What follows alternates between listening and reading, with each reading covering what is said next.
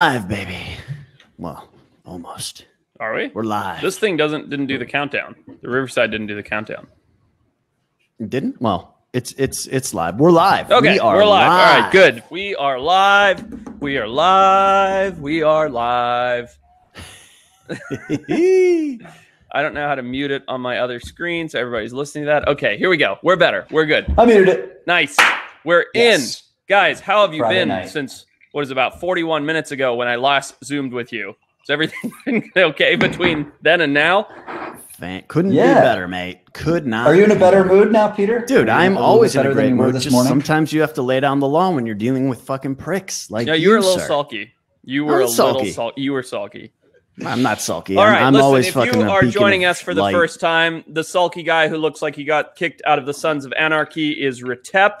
He is what are you, Brofessor? That's right, with a false PhD. Yes, sir. But below him, Mr. Patrick DeLuca, the Broducer, and myself, your host, the Broologist, would like to welcome you to our maybe fourth live show ever. Thanks for tuning in. It's lots of fun. If you're not watching it live, you can go and check it out on YouTube later. It should be fun. And if not, you're listening on iTunes, something like that. Thank you for that as well. Retep usually explains all that. I don't really know where to watch any of it.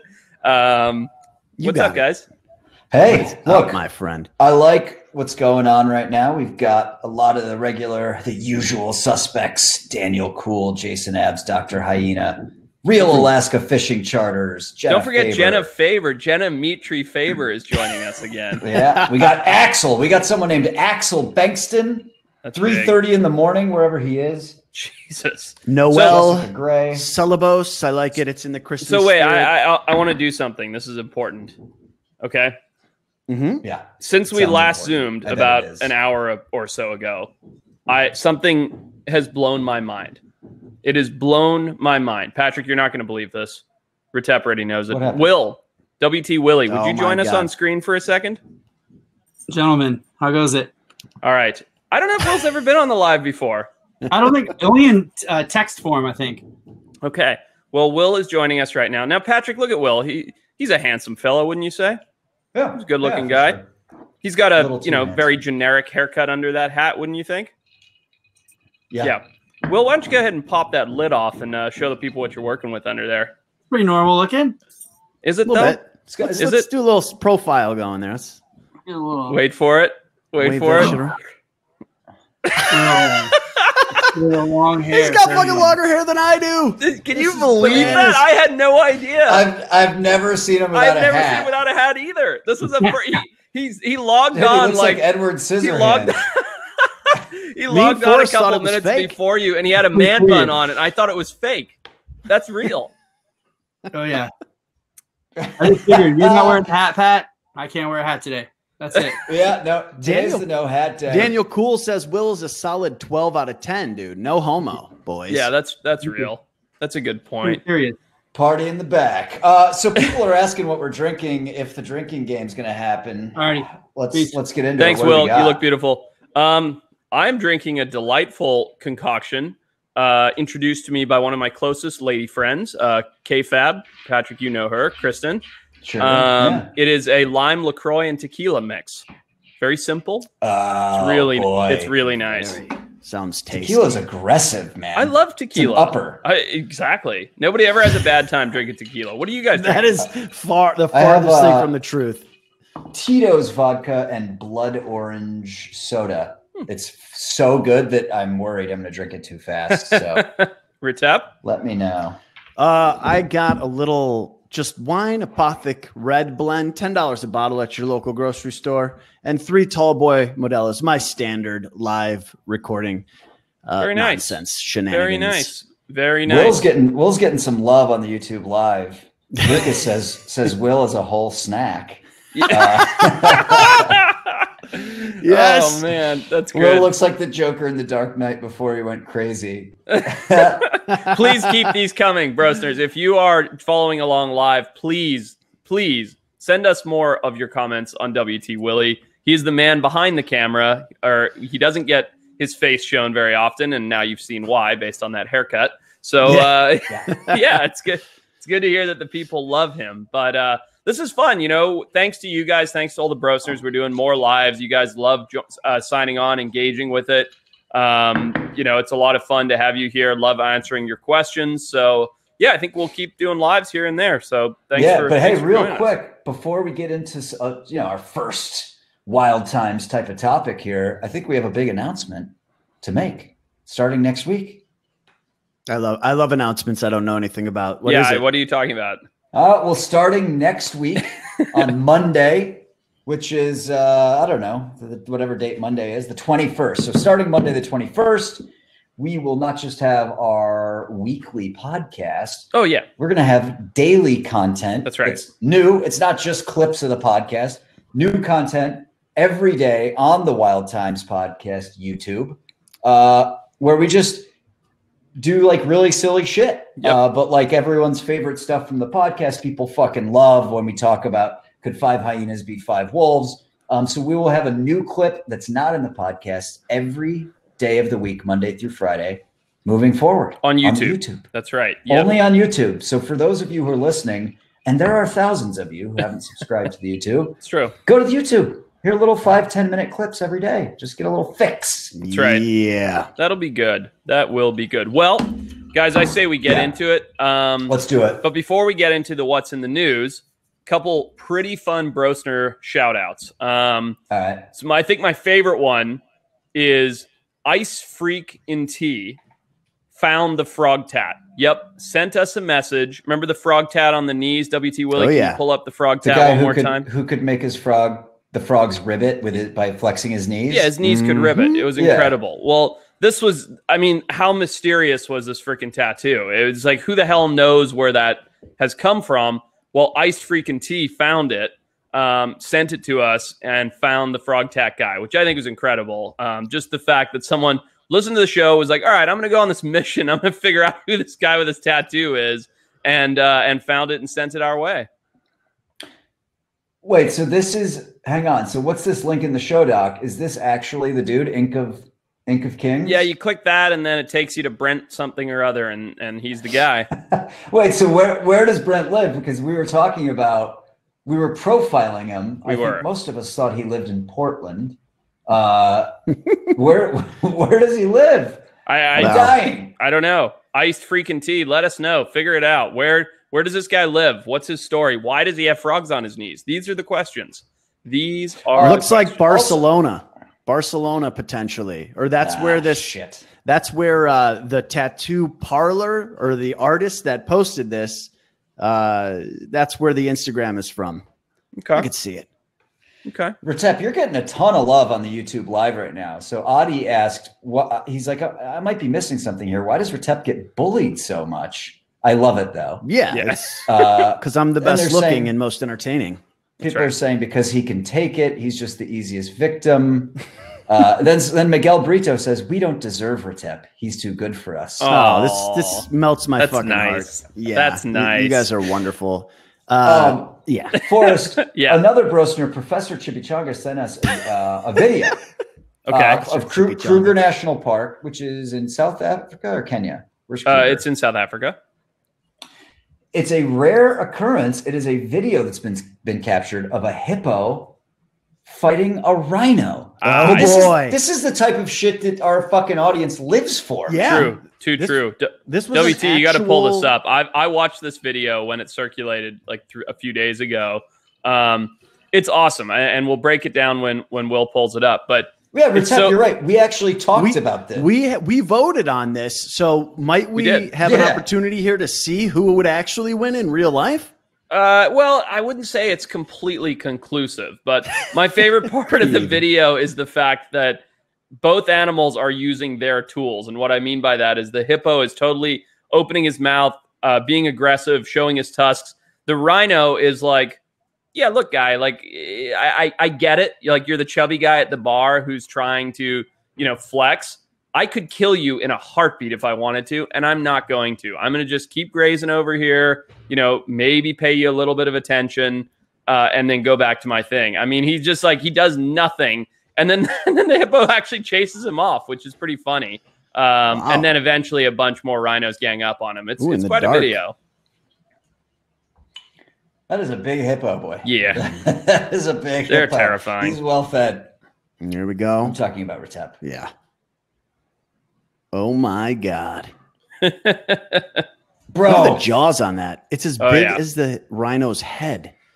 Yeah, it's not I gotta go ahead. Holy shit. I mean, that rhino's horn, that thing is a saber, dude. It looks like a samurai sword. Yeah. If that hippo chomped down on the rhino, that tusk would go straight through the roof of his mouth. Yeah. No, By the way, Christ almighty. Autumn Thornburg is asking, Forrest, did you ever have any encounters with hippos in Zimbabwe? Must not have heard the 2 stories where you were almost killed by hippos in Zimbabwe. Yeah, one or 2. Who was asking that? Autumn. Yeah, Autumn. I have had some. It is the animal that I am the most scared of. Period. Like, all jokes aside, they are the most terrifying. And this video actually kind of depicts why. Like, they're curious and super aggressive. And you see that here. And they're scared of nothing. You know, he's challenging a rhino, and I've had 2 terribly close encounters with hippos. One where one flipped over my canoe, came very, very close to getting us, and another one where one came out of a shallow pan and charged at us, mouth open, just like you see in this video. Felt the heat of its breath on my face and chest before I dove out of the way. Behind a termite mound is how close he got. So, yeah, hippos are terrifying. They are, you know, they kill more people in Africa than almost any other terrestrial animal. So they do some damage. Yeah, isn't it? It's true that hippos basically are one of the top human predators out of animals that kill humans in like the top 5, top 10, aren't they, Forrest? Like more than sharks. Yes. Oh yeah, way more. Not predators. That's the wrong word. But yes, they kill more people than, I think they're 2nd or 3rd total of land animals in Southern Africa. So yeah, they do a lot of work, and they're very, very dangerous. They're very aggressive. They come out of the water at night, like you're seeing here. Typically, they're less aggressive at night. They're more aggressive when they're in the, well, that's not true. They're most aggressive when they can't fully submerge themselves. But they feel more confident in water, so they'll approach you more. But they're scary. Yeah. I mean, and when I was a kid, dude, the rhino finally fucked up that hippo. Yeah, he finally gave him what for. When I was a kid, like age 14, like, you know, teenager, full of testosterone, all that kind of stuff. We used to go to Lake Kariba in Zimbabwe, and we'd stay at the fish camp there, and the hippos would come out and graze on the grass at night. And this was like big concrete buildings with metal bars. Out and smack them, because they weren't far. They were like 15 feet from the door. So you used to run out, smack them on the butt, and run back and close yourself in the bars. And they would come full force, like opening their mouths, turning, getting all gnarly. And that was like, it was like the ostrich egg thing. It was like one of those marks of being, you know, a cool 14-year-old in Zimbabwe. And how none of us died, I have no idea. Well, I do got to say, from that video, I believe I was the only one that picked Rhino.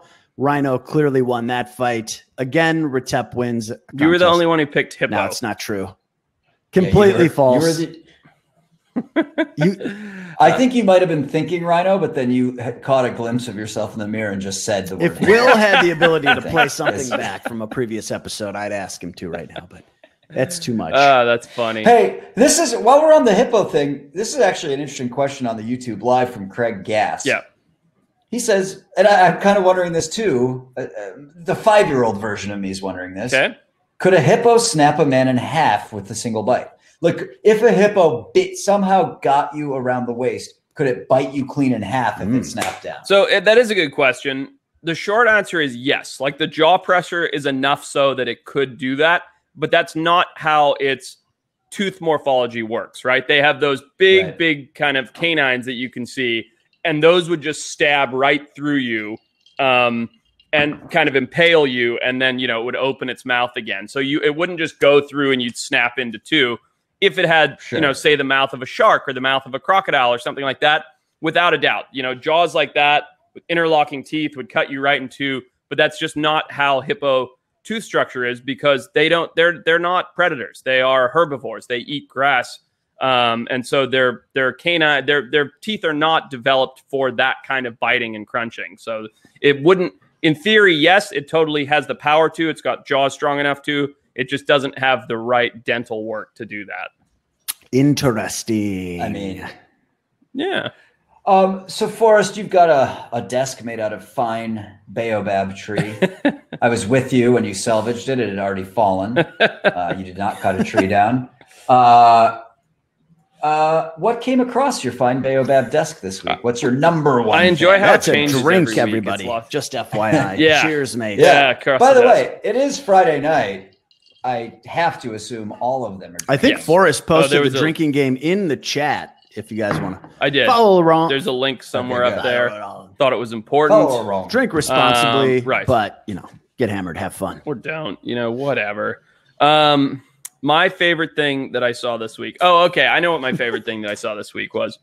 So you remember the bear guy, the guy who lived with the bears, and like everybody, would tune in and watch him, and then sure enough, he got iced by bears. You're talking about Grizzly Man. Yeah, I remember Grizzly dude. Man. He was a thing, Oh, yeah. right? Amazing. Grizzly Man Amazing started a documentary. trend, right? All of the, Jane Goodall lived. I mean, she was before him, but she lived with gorillas. Grizzly Man lived with the grizzlies. There's the guy in South Africa who hugs the lions. There's all these guys, right? And they guys and girls, they obsess over these animals and they start living with them. You're like, okay, like as a massive passionate animal lover, I get it. Like I get the appeal of doing that.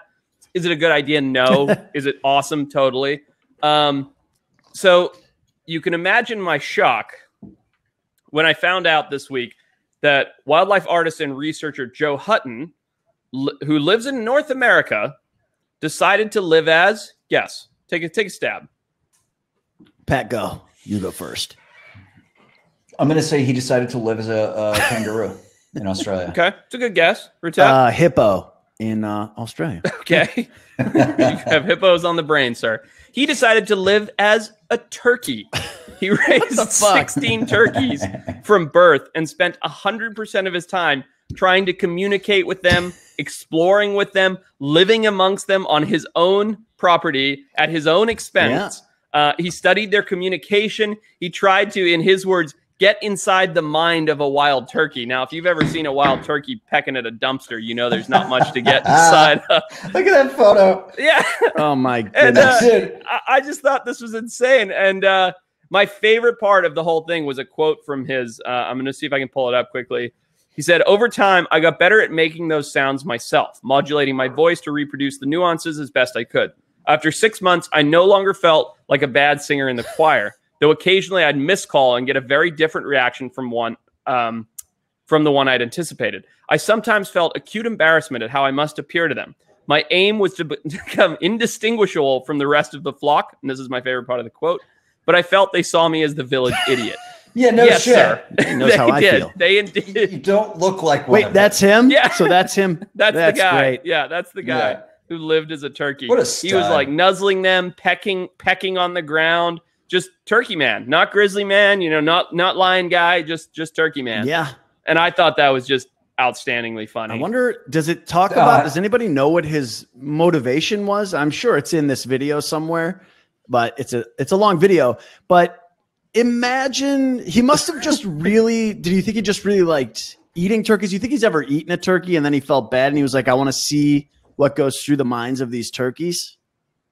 I don't know. I think he just said that he wanted to try and kind of communicate with them. I know he raised a bunch of them. It's kind of sweet, all things considered. Yeah. Like you see his face, it's like 6 inches from the baby turkeys, whatever. But it's just such a weird thing to pick. It's also, not to mention, like, I kind of think of a worse group of animals to try and get inside the mind of, like, except for maybe insects. Right. Like, we're so far removed from birds, you know what I mean? On the evolutionary tree. It's like I'm trying to be a grasshopper. It's like, no, sir, you're not. Like, I get doing it with mammals. Like, I even understand doing it with cetaceans, marine mammals, because of their size of their brain.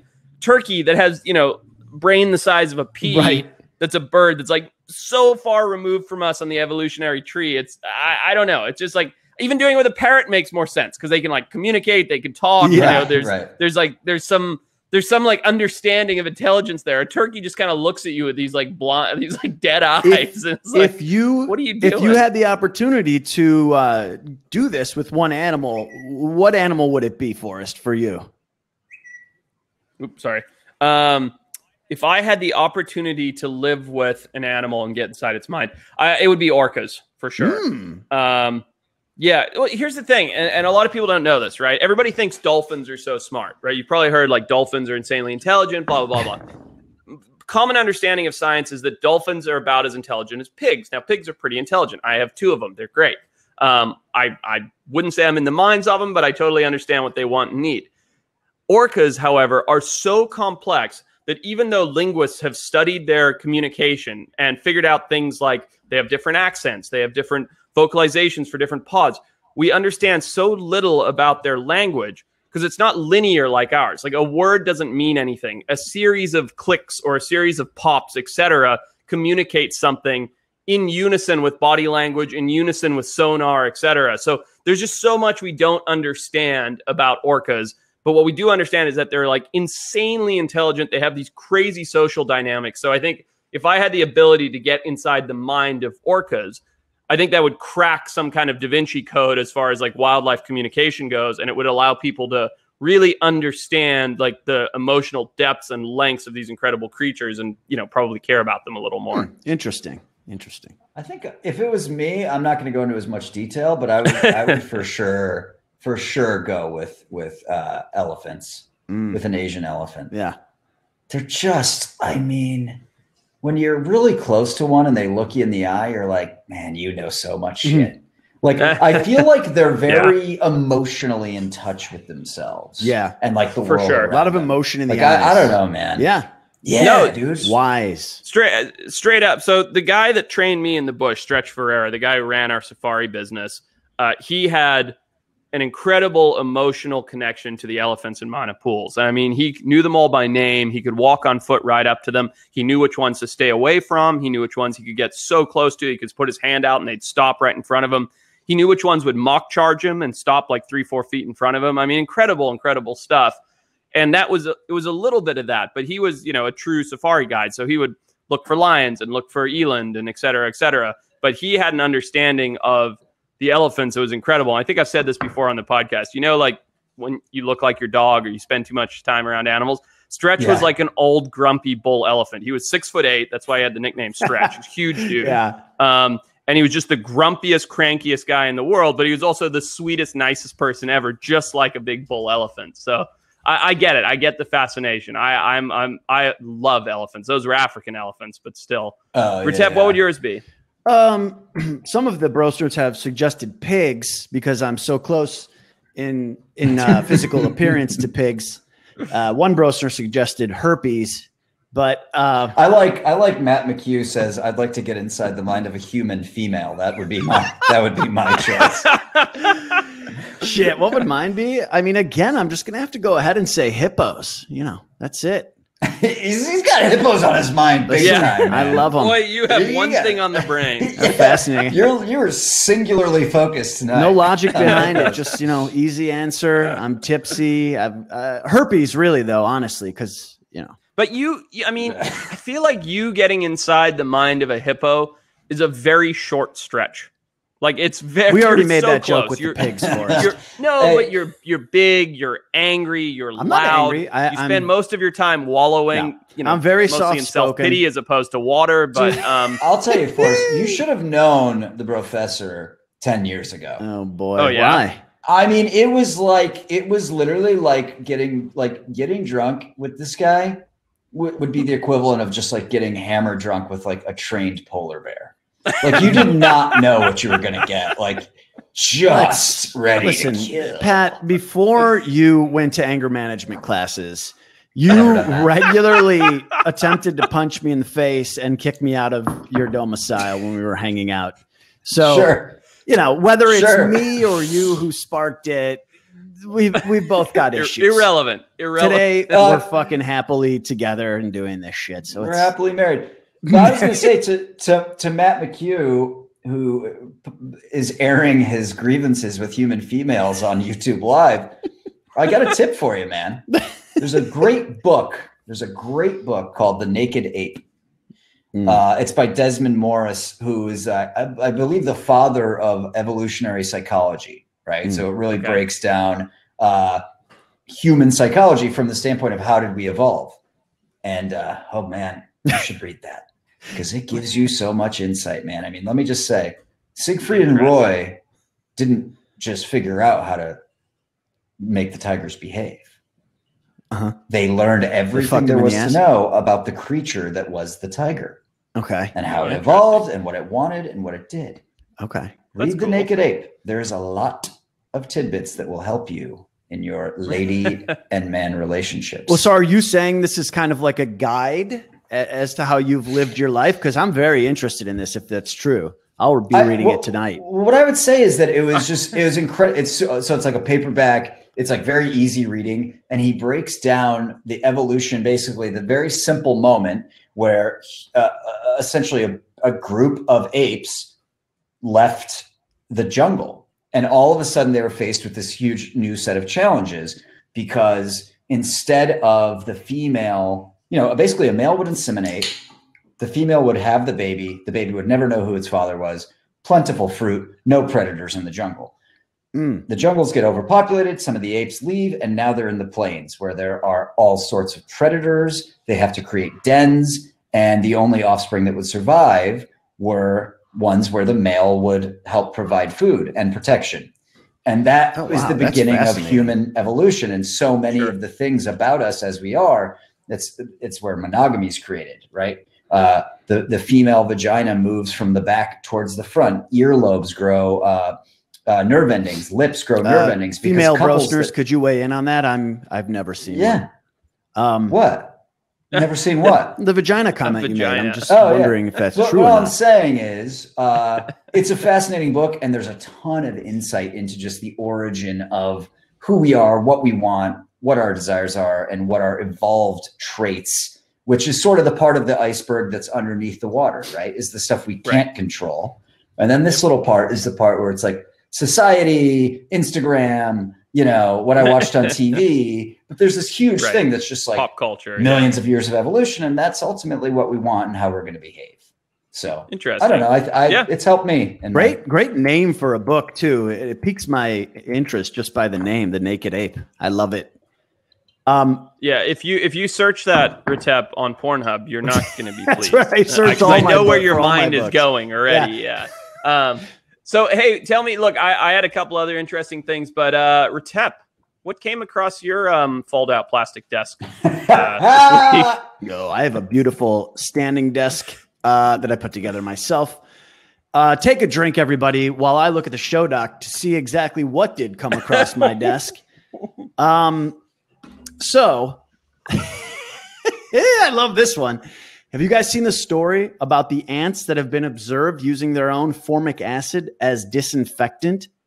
No. That's right. Oh, no. I actually haven't. Yeah, so they used to think that this acid was used to ward off predators, but they discovered professors at Beirut University recently observed that they use it also to disinfect themselves on the outside, and they ingest it to kill harmful bacteria in their diet. It's pretty crazy. Like, imagine animals have some of the most fascinating abilities, like we have our big brains and shit as humans. And that's all we have. Yeah, exactly. That's literally all we have. Well, we also do have the ability, if we really put our minds to it, to basically run down an animal for several days, just chasing it until it runs out of energy. Right. Those are like we'd circle back to that, but let's talk about the ants. That's super interesting. I've pulled it up right now. I did not see this headline. It's fantastic. Preventing ant COVID, says Ben Staff. But I mean, imagine if we could just our sweat protected us from COVID or some shit. Why would something so specific basically come to fruition through evolution? Right? I mean, it's like such a very specific thing.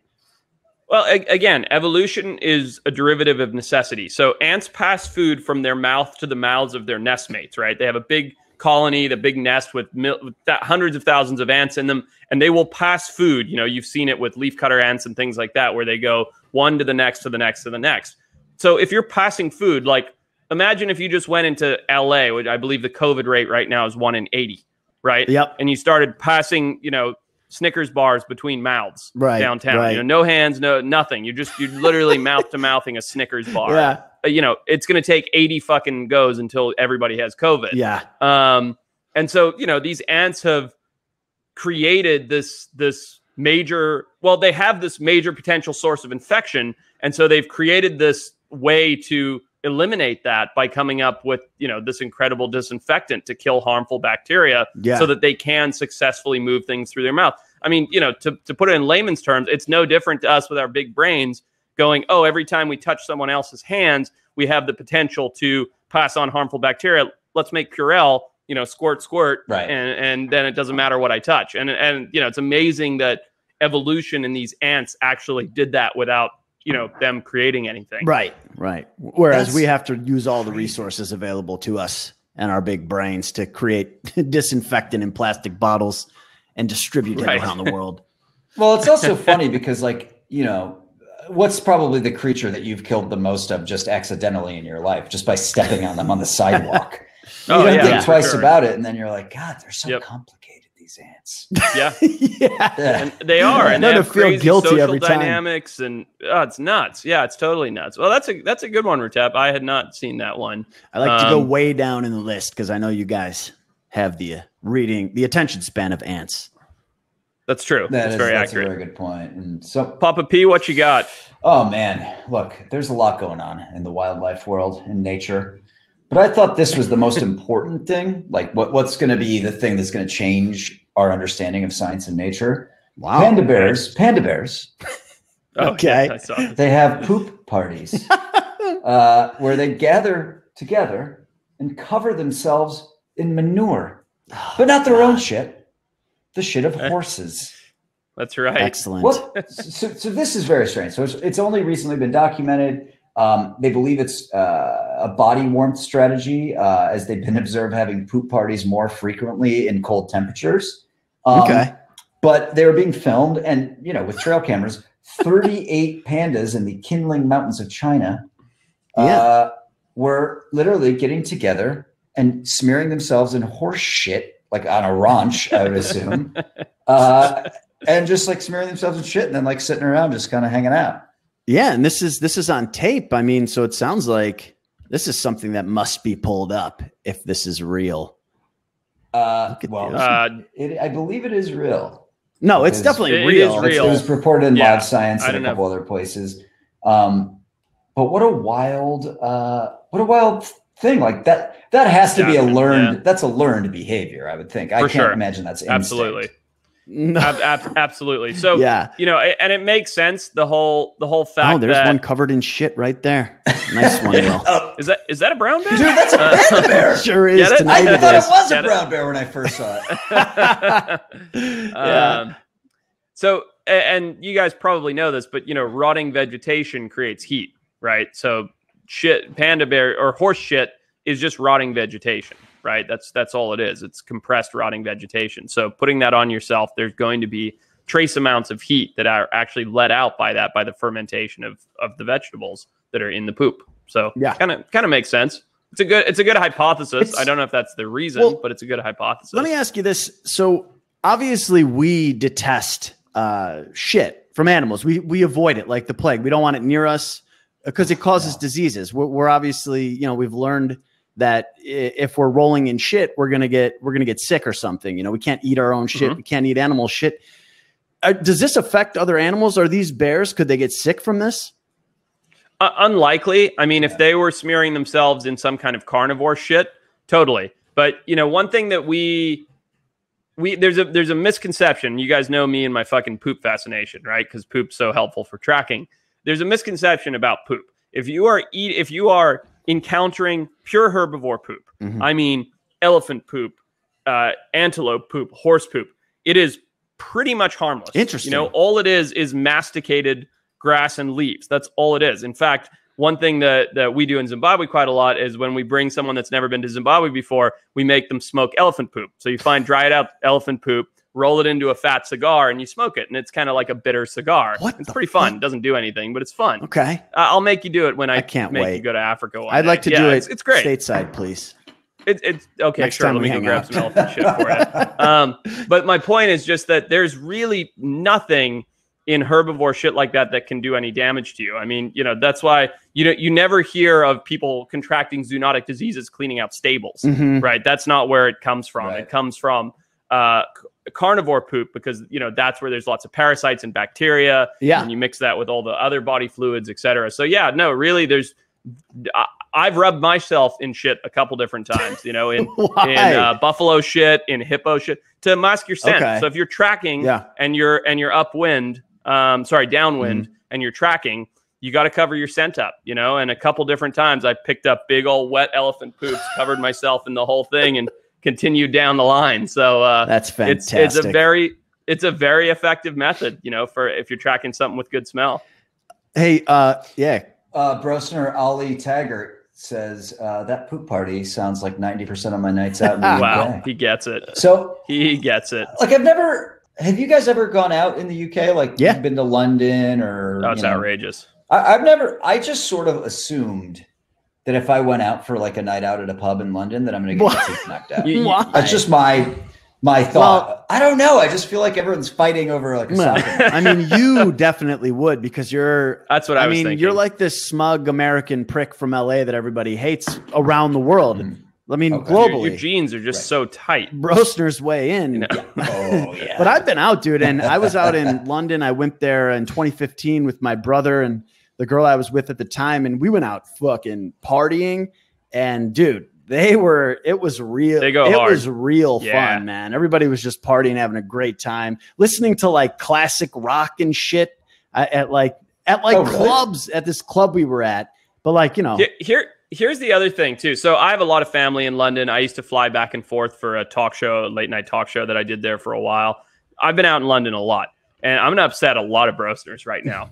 There is not one Brostner listening to this that can outdrink a Londoner, straight up. Not any of us, not any Brostner listening, because they don't drink like we drink. They don't drink like, you know, we have a social drink on the pod once a week. Patrick, you're a raging alcoholic, so you drink more. But no, I'm just kidding. But, you know, like they have 4 beers with lunch, 3 tea time beers, 7 gin and tonics with dinner, and then a nightcap. Like everybody in London is just insane. And so they're like, you want to have some drinks? And I'm like, yeah, you know, whatever you have, I'll have. And then I'm 4 drinks in, slurring my words and drooling on the table, and they're about to order appetizers. And it's just like, oh my God, it's insane. I mean, if they were going up against college retep, I could drink pretty much anybody under the table. But if you're doing that daily, you can drink quite a bit. All right. Story time. Let me lay it out. Let me lay it out for you. I didn't even want to tell this story, but I'm going to tell you the story. Exclusive. So I've got an uncle that lives in London, right?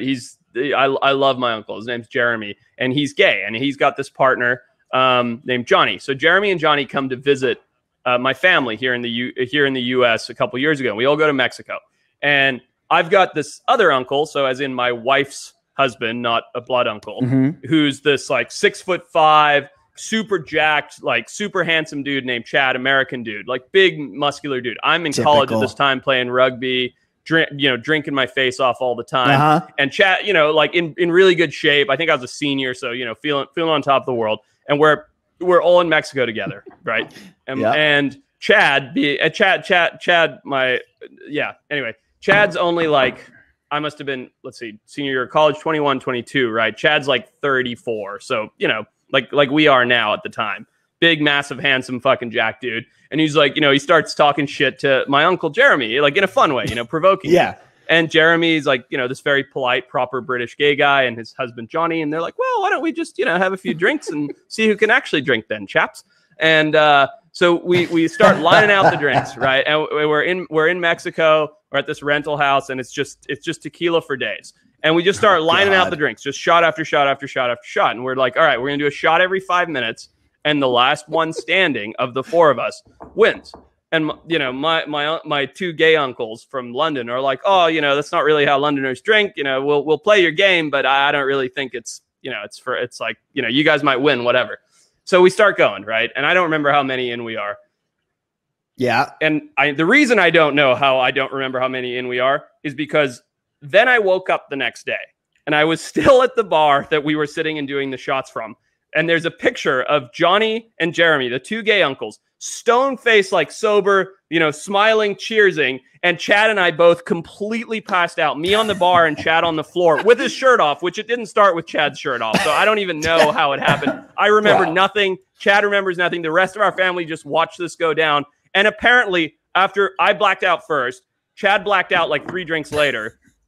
Jeremy and Johnny continued drinking for like 4 more hours because we were just so done, and they're like they weren't even drunk yet. Yeah, they were having a good night. You guys were like you can't base puking and shitting yourselves. You cannot base the competition between Americans and you know, people from London and the UK based on you drinking against them. You can't handle, sir, as a science, more sir, than one tequila every 2 hours. As a scientist, this is an observational experiment. I can tell you straight up, this is conclusive proof that all Americans are terrible at drinking compared to gay Fair Londoners. enough. That is the end of this discussion. This podcast is going to go in the National Archives. You've proved it. By the way, I am getting a lot of shit on the YouTube live of people saying that I'm almost finished with my drink and then I'm going to have to go pee soon. Yeah. You do pee a lot. You took 3 pees last time during the podcast. I did not. Yeah, you did. Where'd you go? Oh, well, I was really drunk. Sorry. I started this time. We know you were. I started off. It was a football Sunday. It's some people outside who were watching the game. Yeah, no need to explain. Right. Okay. You okay? I want to do my favorite about that? What's in the news of the week. Favorite Let me tell one? you guys. Okay. All right. It's bigger than that. It's huge. It's enormous. It's shake it out. All right. This What's in the News, I've been hanging on to it. I was excited to talk about this. Is my favorite What's in the News of the year, hands down. Wow. So, Patrick, you will remember we went to Vietnam. We worked with the Rapidus, the giant soft-shell turtle in Dong Mo Lake. Very shortly after we got back, you know, we managed to film one there. It was the one that they had been spotted in the past. We managed to get footage of it. It was a male, big, giant male. Yep. Very exciting to know and confirm genetically with the eDNA that there was a male in Dong Mo Lake, right? This prompted, and this is all on Extinct or Alive, this prompted hope that maybe the Rapidus species could survive, right? There was a breeding facility being built. There was a giant male. And there was a known female in China. Right? No, sorry. Wait. Yeah, that's right. Right. That's correct. Sorry. There was a known female at the Shangzhou something or other zoo in China. You've had a lot of tequilas, haven't you? Right. Because at that point, in the zoo in China, they had a male who had the broken penis. Correct. And a female as well. Right. Yep. Right. And this was huge, right? About 4 weeks after we got back, probably the most devastating news in the turtle world happened. The female died during an artificial insemination surgery, right? Yeah. Meaning there was nothing but 2 males left in the entirety of the world, one with a broken penis in the zoo in China and the one that we filmed in Dong Mo Lake. Well, I was gutted, like literally like on the verge of tears. Wow. Gutted. It's one of the most incredible creatures. It's like a dinosaur. I was gutted. Well, on December 18th, 2020, aka that's today. Damn. That is today. Breaking news. The ATP, the same exact group of people, all named Tran, Tim, all the people we worked with, Patrick, got genetic confirmation that an animal that they didn't disclose because nobody knew about this, that they captured in October 2020 in Dong Mo Lake is definitively a female Rapidus. Wow. There are 2 Rapidus in Dong Mo Lake, a male and a female. And they didn't know. I mean, for all this time, they had no idea. They just knew there was the one big male. There, yeah, that's a picture of. Will, if you're on my social media by chance, maybe you can scroll through, but you'll see all the people that we worked with, Patrick. And it's a small one. It's a young is relative, but it's a smaller female. It's not like that enormous male. And it's just absolutely insane. Yeah. I mean, there's hope. See, I'm much smaller than the big one that we saw, you know, probably still 200 pounds, but way smaller.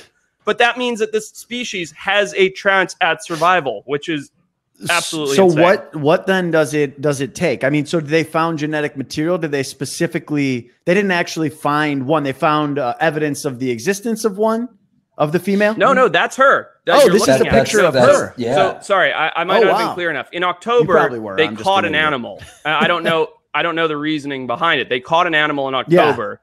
Took blood, did an ultrasound, etc., and released it. But today, and they didn't tell anybody that. Nobody knew that outside of the ATP. Today, they announced that not only did they catch an animal, but she was indeed a female. So there are potentially a mating pair of Rapidus in Dong Mo Lake, which is just, I mean, That's you're looking at the rarest turtle in the world. You know, crazy. there were, as far as we knew, there were 2 of them. And so, do you think the people we were working with in Vietnam knew that there might have been a second turtle in the lake when we were there, but didn't want to say anything about it?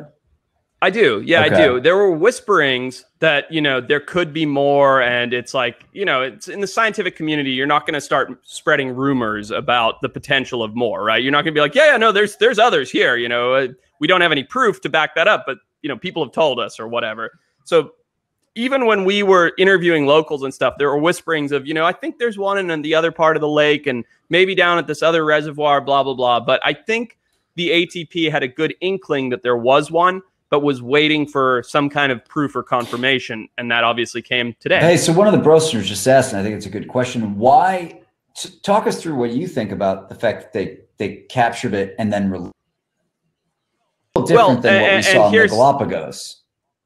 100%. And so for all the Brostners, you know, you'd have to be on the inside to understand this. The ATP doesn't go out targeting animals to catch. What they have done historically is rescued animals from fishermen. And they have all of these, they have all of these like signs and information up to say, if you catch a turtle, call us, we'll be there right away. And so by looking at this, what I'm analyzing, and I'm very sure of this, the ATP wouldn't just go sticking nets in Dongmo Lake with the potential of harming one. Right. But there is commercial fishing, there is people with spears, everything that go to these lakes. What I'm analyzing by looking at the picture that's up on screen right now is you're seeing a net from a commercial fisherman, maybe a fish pen, etc. This animal got stuck in, this animal got captured. They pulled it up. The fisherman went, oh, this, you know, from the signs, we got to call the ATP people who are there every single day at the lake. Everybody knows them. They're very heavily tied into the community. They went, ran these tests, and then likely released her. I don't know the full story. I mean, the details are so fresh, you know, it's all limited what information's being put out, but that would be my best guess. What do you think? Do you think, so a question came through the chat. Do you think that they're going to let them breed naturally, or are they going to try and force it? Well, the best thing they could do would be to quote unquote force it. And what I mean by that is you want to keep the animals in their natural habitat in a somewhat safe space, right? Because Dongmo Lake's a huge lake. It's massive. Yeah. And it's full of fishermen, right? Hence the picture, hence the reason they know this animal is there. It's not worth the risk to this animal. What the ATP has done, which is incredible, is they have built an island in the middle of the lake with a natural breeding facility. They put down sand for sandbanks. They've put down a nesting area with grass. I mean, they've really done, they put a raft for coming out and sunning themselves on. Wow. They've really done a wonderful job. And they were working on that when we were there. So in my opinion, the best case scenario is to try and kind of bring these animals together without actually confining them, meaning putting up a huge barrier or kind of ushering them into a corner of the lake and blocking that off, something like that, where the animals can then find each other to reproduce. Because turtles don't go searching for mates, right? Especially freshwater turtles. They run into a mate, they mate, and then off they go. They don't go out hunting for mates, right? They're not like a lion that's calling, you know, is roaring into the savannah to call for a female. Yeah. So a huge lake, even though these are huge turtles, if they live on opposite sides of the lake, they might not ever naturally run into each other. So really, you want to try and engage them without capturing What them. if they got like Pauly D there and just had open bar with as much vodka as you could drink? Do you think that they would all come in and just bang? Yes, for sure. Yeah, it's very similar in turtle culture to the Jersey Shore. It's really similar. I love that story though, man. Honestly, like when I started doing this podcast with you, I always have liked animals more than human beings, just in general. And a lot of the stories that you've brought to my attention during the podcast have made me very happy, and this is one of them. Good, good. WT Willy, I'm sending you a picture. A lot of people might not have picked up on this, and I didn't state this. The Raphitus, the Swinhoy's giant soft shell, the animal we're talking about, is the largest freshwater turtle in the world. And that's one of the reasons it's so important, right? I mean, it is an incredible dinosaur-like animal. Now, people in Florida... Yeah, you can't tell from that little picture that's up. I mean, it just looks like a normal turtle. It's massive. It's the size of a Mini Cooper. Yeah. Will, I just texted you a pic. I'm not sure if you're able to pull it up or not. But it is... I mean, to know that this animal still exists is incredible. It is like a dinosaur. to try and keep them on the planet is our responsibility because we push them very close to extinction. So Will's going to pull it up in a second and you can see what this creature is like. I mean, they are unbelievable in size. Addie in the chat asks, if humans were endangered and you found a female human, how would you encourage breeding? Pat? I would find out more about her wants and needs. Is that what you learned from the Naked Ape? No, I would put up a Christmas tree, quite frankly. Everyone gets very randy and saucy. It's true. You see it, it reminds you of good times, and childhood. And by the way, they're not there. So what are you going to seek? More human connection. How close can you get? Well, yeah, just don't bring up their dead family members. That's what I would do. No, Forrest, you don't want to do that. You don't ever want to do that. Watch rom-coms. A question that came earlier in the chat, which I was curious about, but it had passed. But now that we're on the topic of Christmas again, is there anything? What the fuck is up with Christmas in Zimbabwe? You have any just crazy weird ass stories or anything? Well, yeah, you talked about it a little bit last week. The Brostners were asking, are there any more like specific stories? I don't know. People are fascinated by the fact that you're African. Yeah. Because you look like a douchebag from Santa Barbara, quite frankly. That's a cultivated look, sir, and I've worked very hard on that. Thank you. Yeah. Oh shit. Yeah. Let's see stories from African safari. So, look, growing up in Zimbabwe, everybody loves Christmas. It's primarily a Christian area, so we get a huge Christmas tree in the downtown of Harare, absolutely massive, kind of like they do in downtown New York City. Everybody goes crazy for Christmas. I'm trying to think what else. Do people like booze? Like No, it's a big. So in Zimbabwe, the big thing is country clubs, right? And they're not like stuck up American country clubs. They're like social clubs where people just go to hang out. And so what we would do on Christmas is like we'd wake up, we'd do presents and all of that. Then we would go to the Enterprise Country Club. That was where our social circle would hang out. Here's something the Brostners will like. Now in Zimbabwe, there is no drinking age. There never was. When I was a little boy, when I was 10 years old, my dad bought me a Pee Wee 50 motorcycle. And literally after he showed me how to ride it, he's like, you know where the shop is? The one that's 3 farms over, the farm shop? I was like, yep. He's like, go get me a case of beer. I was like, you got it. And that was why he bought me a small motorcycle. And it was great. Dad's a genius. Yeah, it was genius. And he never had to go on a beer run himself ever again. But so we would go to the Enterprise Country Club. There'd be polo a lot of the time because that's a big sport in Zimbabwe. Some cricket would be being played often. And then we'd have our big festive. Now, all the adults would be drinking gin and tonic or drinking beer, and the kids would get served Shandies. And it was up to the bartenders at the Enterprise Country Club to decide how much beer and how much lemonade went in your shandy based on your age and size. And, I knew all these bartenders, like Isaac, the bartender there, since I was like 2 years old. So by the time I was like 9 or 10, my shandies were getting pretty strong. They were probably like 50% beer, 50% lemonade.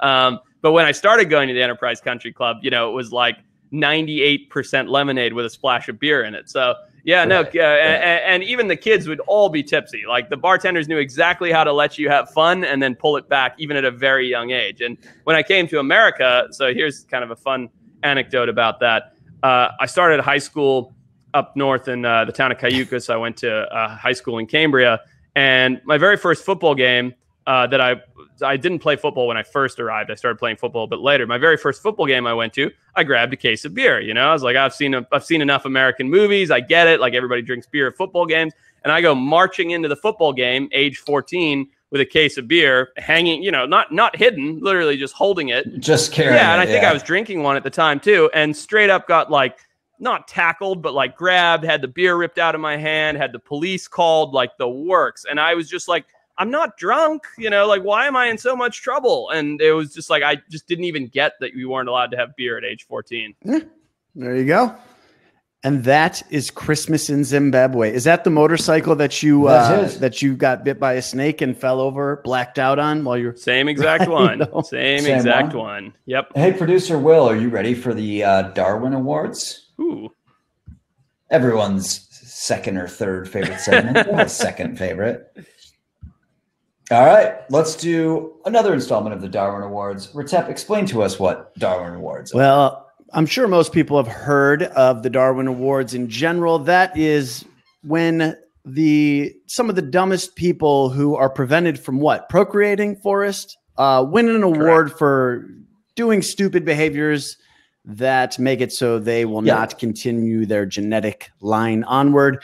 Producer Will is going to play some videos that we watch. Yeah. And we are.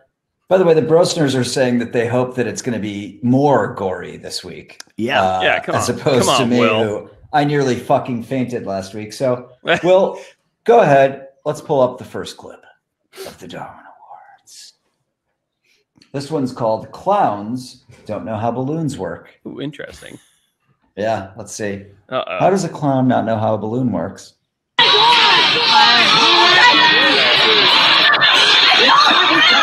He's going straight. Oh, God. Jesus Christ. Oh, God. That's awesome. So, it's coming around again. here comes another one. Round two? Is he going to make it? There's no chance. That was like Blaine. That was like Blaine. So for those who are listening to the podcast, Oh my God, him again. Good Oh my God, Nick. Oh my God. So a bunch of rodeo clowns decided to put these plastic inflatable balloons over them and run out while several bulls were unleashed into the ring. Apparently not understanding that a balloon is not a huge amount of protection from a 800-pound animal running at 30 miles an hour. That is not a shield, sir. That is a bubble. Dude. All right. Yikes. So that's pretty dumb. What do we got? It's pretty next, good. Will? That's pretty good. I like that. Brostners, please weigh in. See what you think about these. People are saying they lost a bet. I do this as a bachelor party. I bet Forrest would enjoy being in one of these. I would. It looks like a lot of fun, to be quite honest. All right. This next one is called Snowmobiler Tailgates a Grizzly, that just sounds very bad. You shouldn't do that. It does. Ever. Don't tailgate a bear. I wish I had a beer. I need to make another drink, but if I get up, people are going to accuse me of peeing. Yeah. Yeah, it's true. Yeah. All right. Well, yeah, I'm getting pretty low myself. Here we go. Here we go. We got a big bear. Oh, boy. It looks like a toboggan, a snow hill I saw. There we go. Oh, my goodness. let's get this going well. Okay, so you got a big brown bear. Oh, my God. The bear turns around on the snowmobiler and takes a swipe. Oof, that was close. I love that the bear just says, fuck this guy, turns around, pauses, and is like, I'm going to kill this one, and goes for the cameraman. Are you kidding me? All right. Okay. We have no idea what happens after this because the bear swipes at the guy in the foreground. Well, they're fucking idiots. So I think these guys are fucking idiots. I mean, I think the Darwin Award here is the guy just following so closely behind the bear. Like, what is he doing? Why couldn't he stay like a bit further away? Like, I mean, one of the Brostners, I think, maybe knows something about this and says the dude's dead, lads. Oh boy. I think that's a guess. All right, that's let's see really the last dumb. one. Okay, let's see the last one. Third one is called Tourist Learns Not to Be with 2 E's, not to be a dick. A tourist learns not to be a dick. You think it has something to do with bees? I'd be surprised if it did. Would you be surprised? Papa P. Uh-oh. Here we go. All right. This has potential to be really bad. I'm worried. There we go. Oh no. Oh, so is he hitting a beehive? Oh my God. I'm trying to, oh boy. Good. Oh boy. Listen. Yeah, he earned that. This is Will, can you play that one more time? It kind of went by pretty quick. Forrest, can you narrate for the podcast listeners? Yes. So here's a guy. He's just standing next to a massive beehive and just starts whacking it with a Coke bottle just a plastic water bottle. And then you just see a couple bees buzzing around his head. Cut to guy in bee coma, eyes swollen shut, lips swollen shut, absolutely tatted in bee stings, 100% deserved it. Hands down my winner for the Darwin Award. Same. Look, if you're a rodeo clown, you're setting yourself up for getting punished, right? If you're on a snowmobile and a grizzly comes by, sure, you're going to film. If you walk up to a beehive and go, I'm going to hit this with a plastic bottle and see what happens while my buddy films, you deserve to win the Darwin Awards while you're in your bee stung coma, sir. You are the winner. Patrick is not enjoying this. I mean, my bee on my, probably 2 years ago when I was down in the Grand Canyon, that motherfucker stung. That swelled up like 2 days of bullshit. Oh, yeah. This guy, this tourist takes a plastic water bottle and whacks a massive beehive. What are you thinking? He deserved that. Yeah. He did. How did he live to be that see old? the end frame? You can still see. So I don't know if people know this or not, but when a bee stings you, it leaves behind its stinger with a little venom sac behind it. That, what you're looking at on his face there is not zits. Those are dozens and dozens of little venom sacs still stuck into the sky, those little white heads that you're seeing. I mean, this guy is in a coma, and I don't know if the Brostners know this or if you guys know this or not, but bee venom is very, very close to rattlesnake venom. I had no, it's super duper close. That's crazy. Yeah, it's very, very close in compound. In fact, for a long time they were trying to create rattlesnake anti-venom using bee stings. Oh, no shit. Now, you get stung, you get tagged by one rattlesnake, they have two big old venom sacs in their mouth that are going to get into you. You get stung by 10,000 bees. That's probably worse than taking one bite from a rattlesnake. So that guy is not in good shape. Definitely Darwin Award winner. Agreed. He's no gator nuts, but he gets it. Overwhelmingly picked the bee guy. Good. I like this comment from just someone named Scott. Bee guy is top idiot, which it's totally true. Now let me ask you this, Forrest. I like Matt McHugh's hell of a honey facial. If you got stung by a lot of bees all the time, right? Like let's say you just, I don't know, you're a fucking beekeeper, whatever, and you were constantly being stung by bees. Let's paint the picture. I'm a beekeeper, but I have an 8-pack in abs, so I choose to do it with my shirt off at all times because it looks better. Yeah. Could you possibly build up like a bit of an immunity to getting bit by a rattlesnake? 100%. Yep. Absolutely right. Wow. Yeah. And there's guys that do that. And it's funny because so let me explain. Over time, if you're exposed to these venoms, these toxins enough, you can absolutely, there's like a weird feather floating. You can absolutely build up an immunity to them, right? And that's what people have done. There are a couple crazy guys out there. Donald Schultz, a buddy of mine, Patrick, Donald, is one of them, who've injected themselves with tiny micro doses of snake venom over and over again, slowly upping the venom quantity to try and build up an immunity to these things. It's the same thing with bees. You could absolutely, you'd want to get stung by one bee on day 1.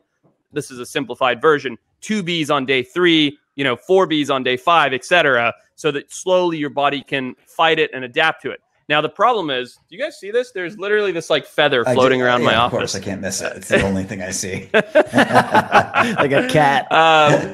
But is it from Hoover? He's sleeping on my lap. It might be hooves. What's up, buddy? He's so sleepy. What's interesting about trying to do that is you reach a point at some point, right, where your body has to basically make a decision. Can I fight it off any longer, or am I going to go into anaphylactic shock and die? And, that happens to quite a lot of people that experiment with this microdosing and trying to build compounds in their system. So say you're mildly allergic to bees, right? Or so let's say you're not allergic to bees.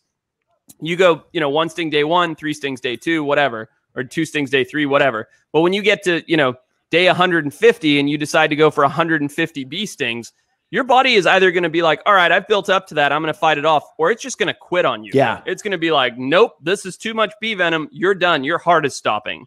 And that's a real thing. It's interesting because on the opposite of that, you have, like you'll roll in poison ivy as a 6-year-old and won't be allergic to it. And then you build the allergy to it eventually, like on the opposite end of that. So that's like fascinating that you can both at the same time build the immunity to something. But really, I guess that's the immune system overreacting when you build you know, you get the allergy to leaves and shit. So is that possible, you think, with like snake venom or bee venom too? For sure. That's for crazy. Sure. You absolutely can. Your body can have adverse reactions that you know, compound. I used to work with a guy. So I for a long time, when I was doing riparian habitat restoration, meaning fixing creeks and rivers, we were pulling out, you know, weeds and bad plants and fixing the rock structure, etc. Well, here in Southern California, around riparian habitat, we have tons and tons of poison oak. I used to work with this Mexican guy who was part, you know, Indian, Native American Indian. I don't remember what tribe. And he would do all this work where we would be in head-high poison oak in a short-sleeve T-shirt and a pair of jeans. And, you know, if I sniff poison oak, I break out. Same. Like, it's insane. Like, I do not do well with poison oak. Well, I worked with this guy for many months. And one day, his name was Horacio. I asked him, I was like, Horacio, how do you do this? Like, how can you just pull up poison oak, you know, one after the next, and then I see you tomorrow and you don't have a speck on you? Meanwhile, I'm in a hazmat suit and I'm itching my balls off, you know, the whole time we're doing this project. Yeah. Well, sure enough, Horacio showed me something. He goes, see, this is what I do.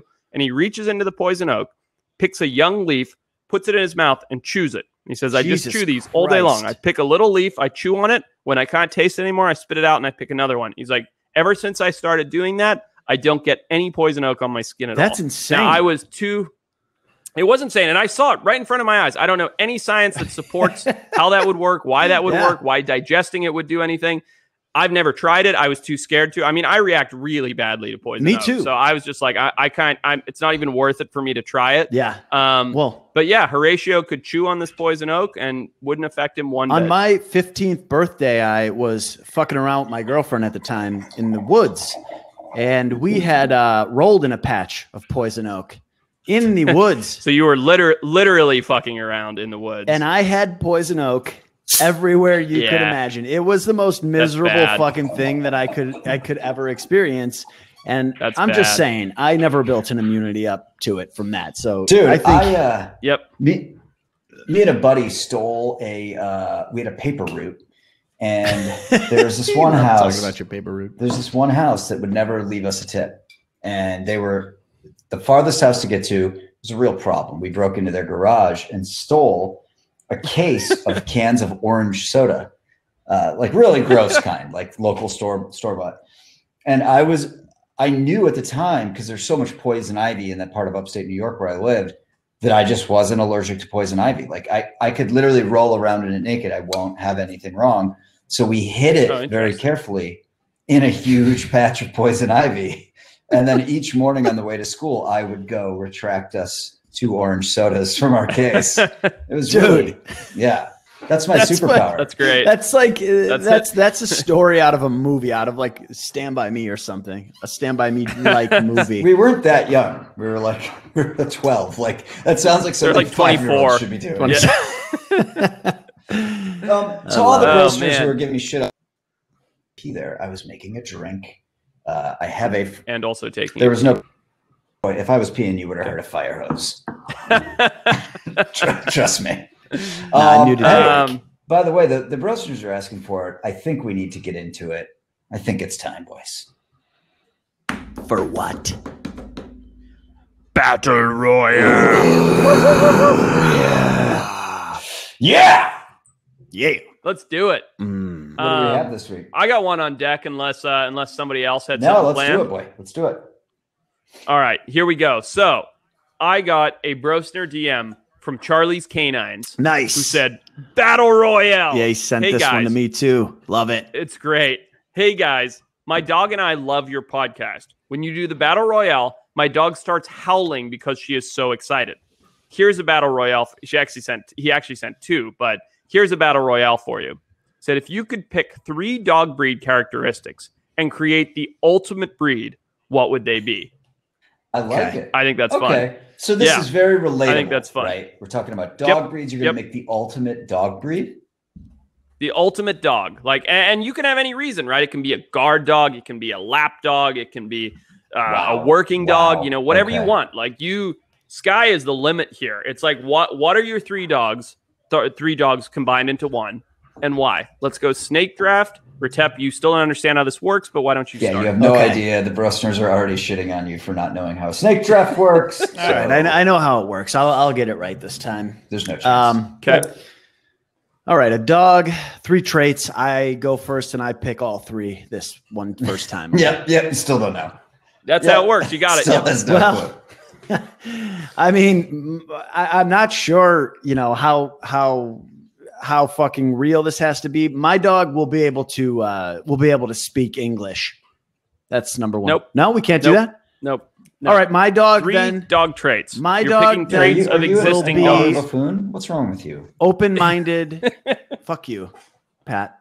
Shut up. No, come on, Retep. You got to be like, I want the legs of a Chihuahua on the body of a Dalmatian. Oh, you know wait, what I mean? I thought we were get talking with about it. personality traits. You can use personality. It doesn't matter, but you just get with the game. Get your head in the game. Okay. All right. My first pick for real, and we're not fighting each other, right? Idiots. No, as much All as people do want us to fight them from the comments, people really want us to fight these fucking dogs. Whether or not we're fighting, my first. All right, maybe at the end. Yeah. Maybe at the end. But for time being, this is we to are make not the fighting. best pet. You wanna Okay. make your- Whether or That's not we are fighting at the end, my number 1 pick is loyalty. I want my dog, because my current dog, he's like 50% loyal. I need a dog that's 100% committed to our relationship, who will not just turn on me at the sight of at the sight of a warm female body. Still not a characteristic. Loyalty? How is that not a characteristic? No, of what? The loyalty of what? Of a spaniel? Like, of you're giving Lord, Patrick please an give me aneurysm. strength to get through the snake draft with your tap not understanding I'd like basic a concepts. loyal Saint Bernard. Is that correct? Okay. Yes. Sure. Yes, they're the All most right. loyal. Good enough. Clearly. Loyalty of a Saint Yeah, if Bernard. you're going to take a Saint Bernard, don't go for the size. Just go for its loyalty. Oh, Ritap, you haven't won one since podcast 2. I'm going to go next here. I've won everyone since Do it. podcast 2. Go for it. I spent New Year's Eve in Tokyo about maybe 5 years ago. Went to this little karaoke bar. The group I was with were the only people in there. The guy, the owner, had a dog. It was like maybe 9-10 months old, puppy-ish. Cute. It was my favorite dog I've ever met, except my own dog. It had so much energy. It was so much fun. It was exciting to be around. I didn't want to leave the bar. It was a border collie. Now, they kind of have the look almost of an Australian shepherd. And what I've heard as far as like if you own one is that they have so much energy that they can actually be a bit of a problem. Like literally like 16 hours a day, they have to be running. But I'm going to take the fun of a border collie. Yeah. Nice. All right. Are you getting how this works now, Retep, or are you still? Well, I mean, you you have a problem with speaking the English language, and not one single Brostner knew what the fuck you were talking about, including me. For sure. Yep. That's so. It's my turn again, right? All right. So I will. Oh my god! No, it's not your fuck turn off, again. Go on. All right. Yes. Okay. For my first pick, well, just because I don't want to offend him, I have the perfect dog right here. He's just been sitting on my lap the whole podcast. He is. He's a real lap dog, this one, too. All right. So for my first pick, a dog that I've actually always wanted to personally own, I'm going to go for the body and coat.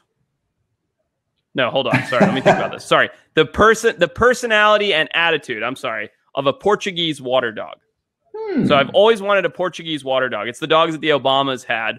I don't want them because of that. I wanted but people recognize them from that. I wanted one because they love water. They have hair and not fur. They're super outgoing and energetic. They love swimming. They love going on boats. All the things I love. They can surf with you. Everything else. So I'm going to pick, kind of like Patrick went for the fun of a border collie. I'm going to go for the passion of water play of a Portuguese water dog. Okay. Now, to round that, to continue from that, I'm going to take that Portuguese water dog attitude creature and put it into the body of a Saluki. You guys familiar with the Saluki? They're very skinny, right? Like a very skinny dog? Yep.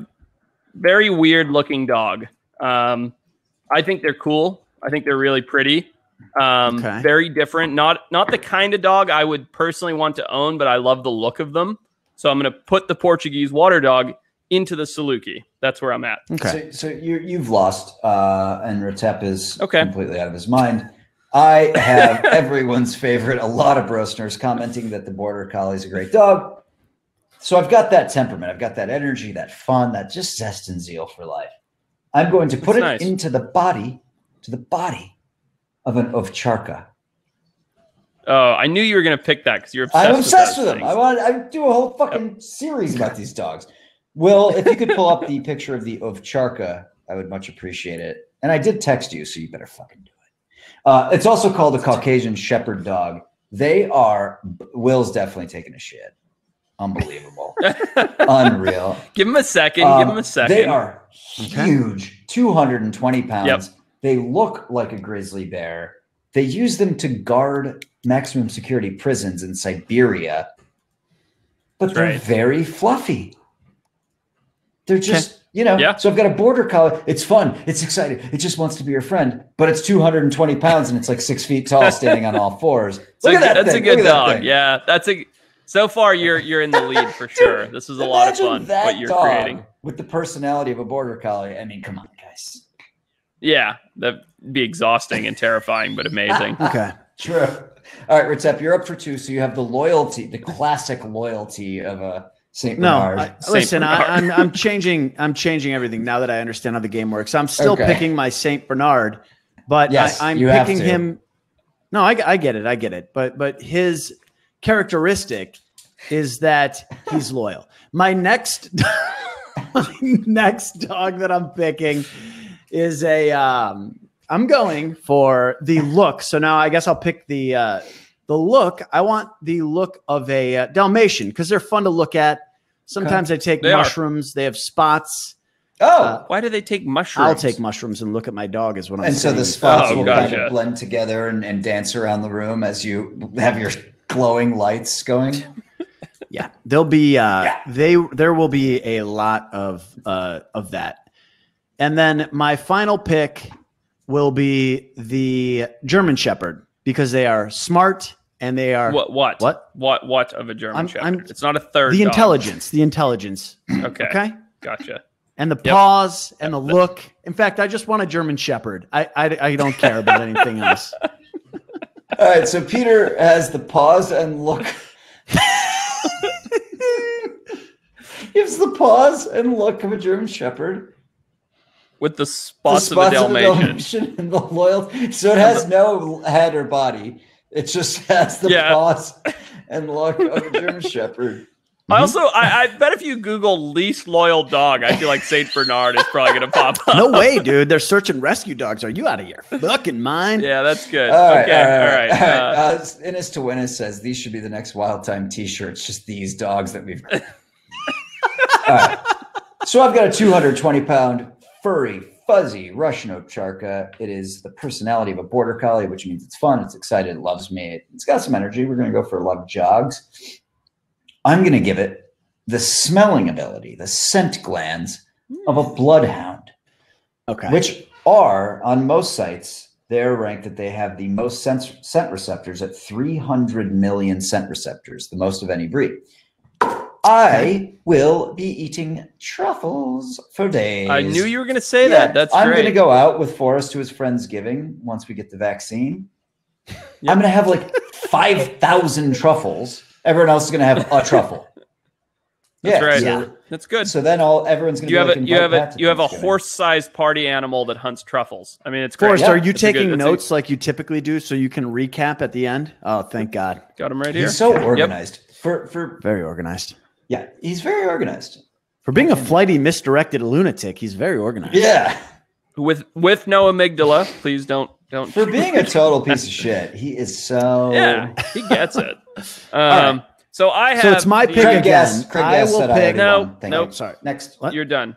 Oh, okay. So I have the attitude, the friendliness, the good-naturedness of a Portuguese water dog, and a dog that loves going in the ocean, swimming, diving, all those fun things. They just love being wet and on boats.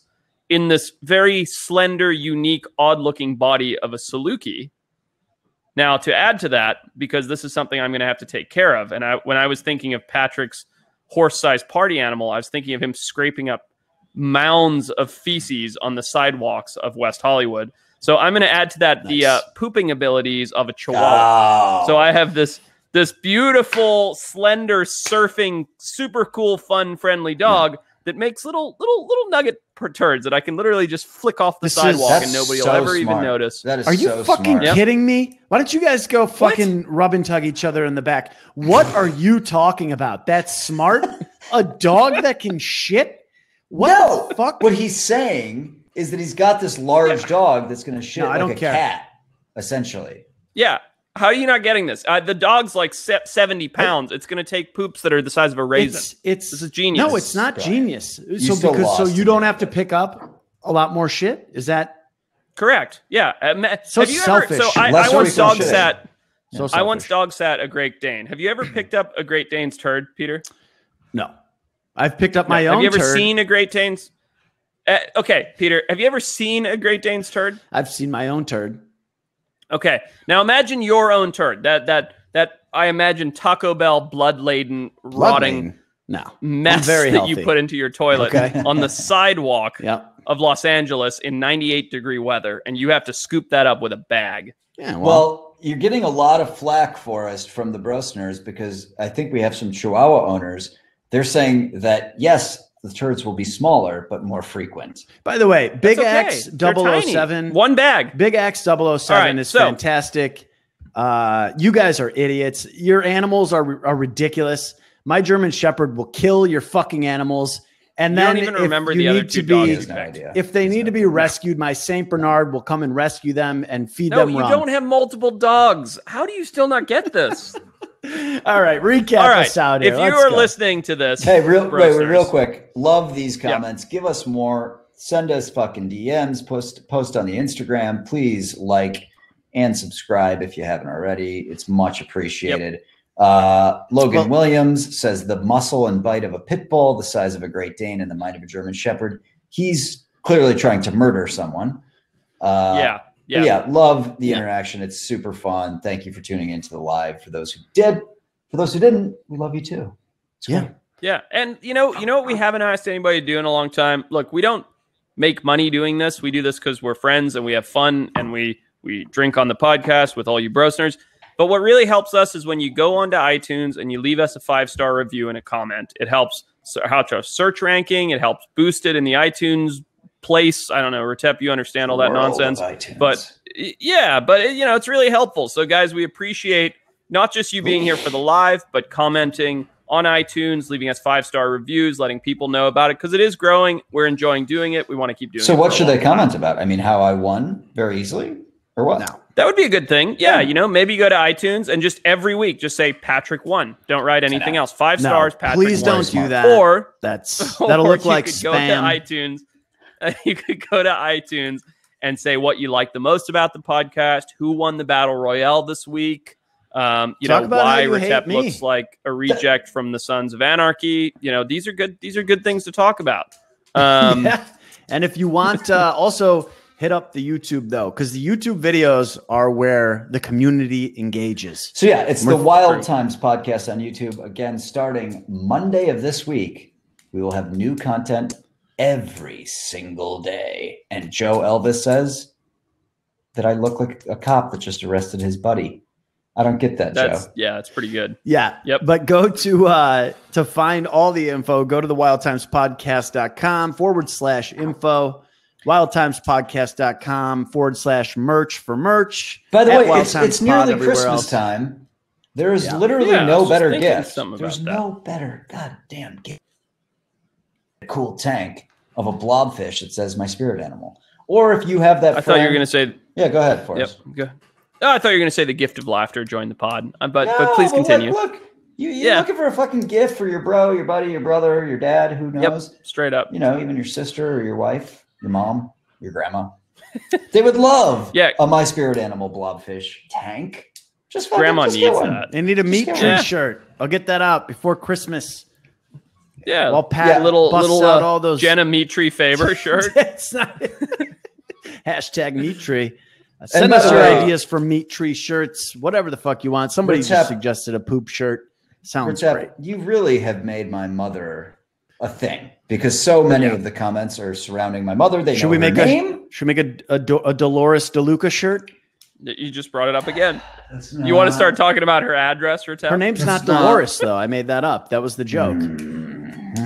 Good one. Okay, she's not happy with you, Peter, and she used to like you a lot. Listen, give me your number. I'll give her a call. We'll talk. I know you would, you scumbag. Hey, listeners that were here on YouTube Live, you're the best. We love you guys, man. Thank you. Love you guys. Good night. I actually do like you two as well. Good night, Brostners. Love you. Good night. Hold on. I'm ending the stream.